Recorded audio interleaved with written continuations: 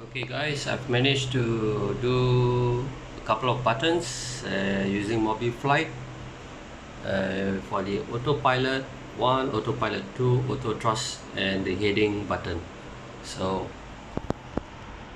done using the Mega, and all the wires are connected.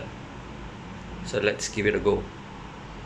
So by pressing this button over here, I'm going to press the button now.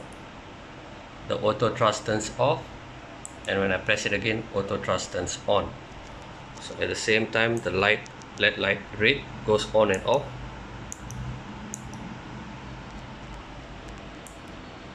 Off, on. So the second one button is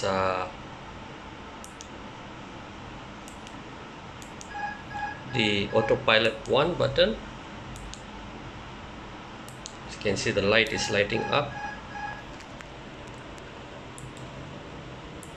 Yep, here it goes. And let's try the autopilot 2 button. Autopilot 2 on, autopilot 2 off. So autopilot 2 on, which is the blue light, autopilot 2 off. So autopilot 2 is on right now.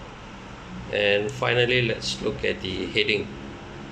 So that's what happens. If you look at the heading, yep, the heading is turning on, and the track is also turning on.